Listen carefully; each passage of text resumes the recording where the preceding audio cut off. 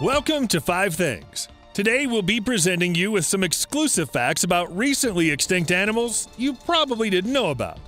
Stay tuned to the end of our video to learn all about these incredible animals and subscribe to our channel for more great videos like this one. Without further ado, let's begin.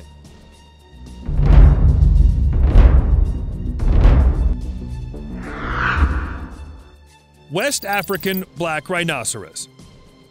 A subspecies of the black rhinoceros found all over the continent of Africa, the West African black rhinoceros was believed by many to be genetically different from other black rhinos. This belief was mainly due to a couple of distinct physical traits, such as the animal's distal limbs and square-based horns.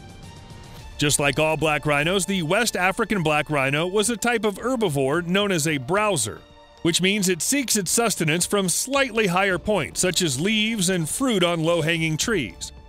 This particular subspecies of black rhino was originally pretty spread out. It popped up in places such as southwest Chad, the Central African Republic, and northeast Nigeria. As time passed, they could primarily be found in the country of Cameroon. At the beginning of the 20th century, the West African black rhino had one of the highest reported populations of all black rhinos at approximately 850,000. The rhino was also heavily hunted during this time, but saw a resurgence in its numbers in the 1930s due to preservation efforts.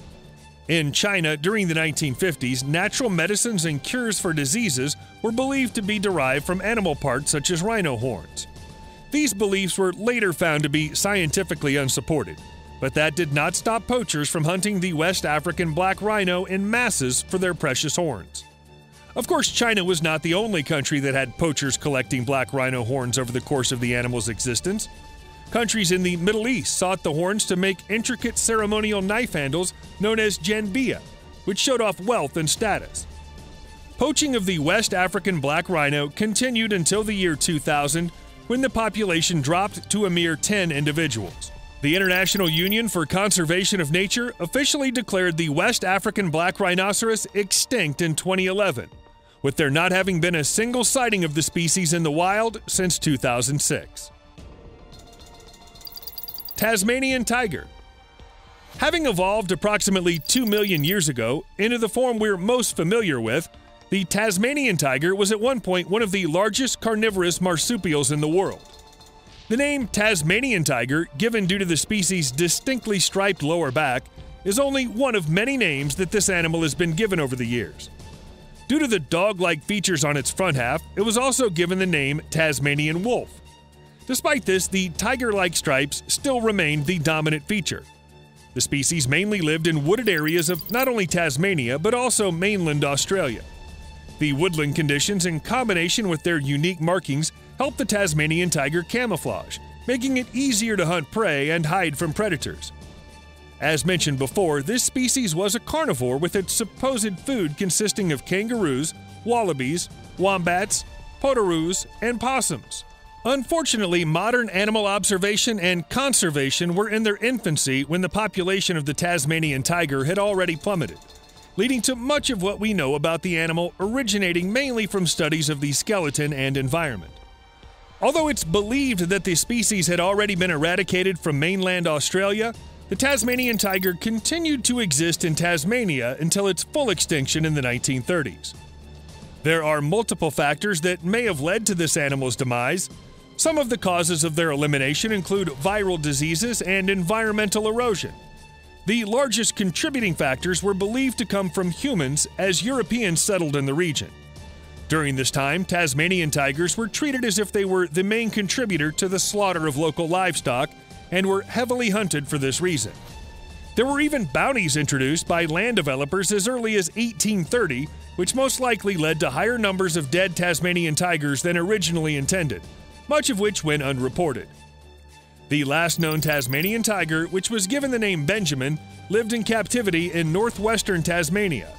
Benjamin died in September of 1936 due to the neglect of his captors. Dodo.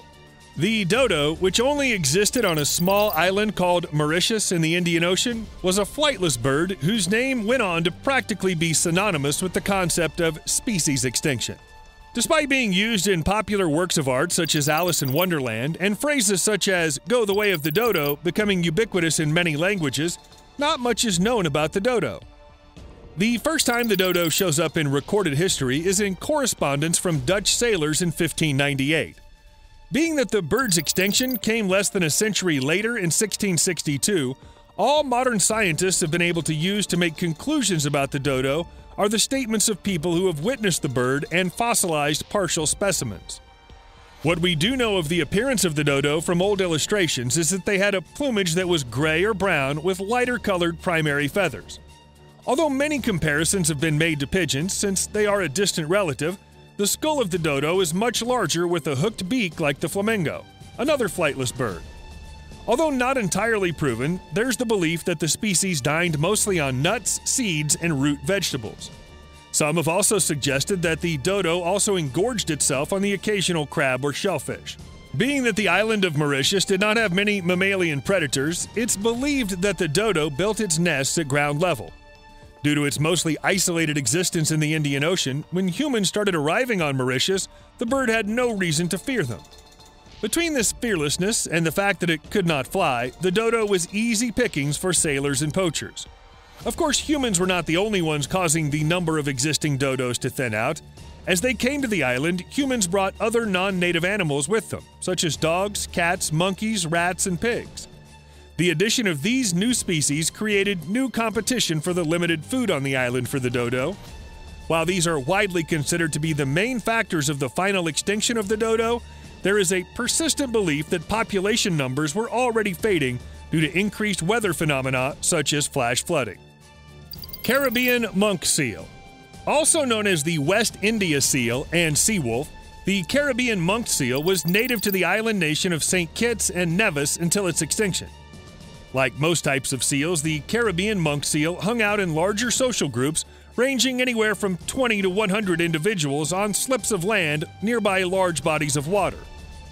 The first accounts of this species came from the second voyage of Christopher Columbus during his 1494 travels to Hispaniola, where upon landing on shore, the crew members immediately hunted the seals for food. The next recorded account was not until 1513, when Ponce de Leon arrived at the same islands. Unsurprisingly, the two main predators of the Caribbean monk seal are sharks and humans. Although the last reported sighting of the seal was back in 1952, it was not officially declared extinct until 2008 in a joint investigation by the National Marine Fisheries Service and the National Oceanic and Atmospheric Administration. It's believed that there are two main factors that led to the extinction of this species, both of which were at the hands of humans. The first and more direct cause was due to the incessant poaching of the animals for the oil contained in their blubber throughout the 18th and 19th centuries. This was something that was extremely easy to accomplish due to the seal's laid-back and gentle nature combined with its lack of flight instinct. The second factor came in the form of the species being starved out. The lack of food they experienced was caused by overfishing of fish and mollusks, which were their main sources of nourishment. Tragically, not much was done to conserve the numbers of the Caribbean monk seal before they were decimated. The only real effort that seemed to be put in place was placing the seal on the endangered list in 1967, something that unfortunately came too late for this species. Pinta Island tortoise. A more recent addition to the ever-growing list of extinct species, the Pinta Island tortoise is believed to have officially gone extinct as of 2012. A species of the giant Galapagos tortoises, the Pinta Island variety made its home in Ecuador. This giant tortoise, like many species that it shares a kinship with, was an herbivore sustaining itself on grass, cacti, and low-hanging fruit. They had the ability to drink and store water in their bodies for later use and could survive up to 6 months without food.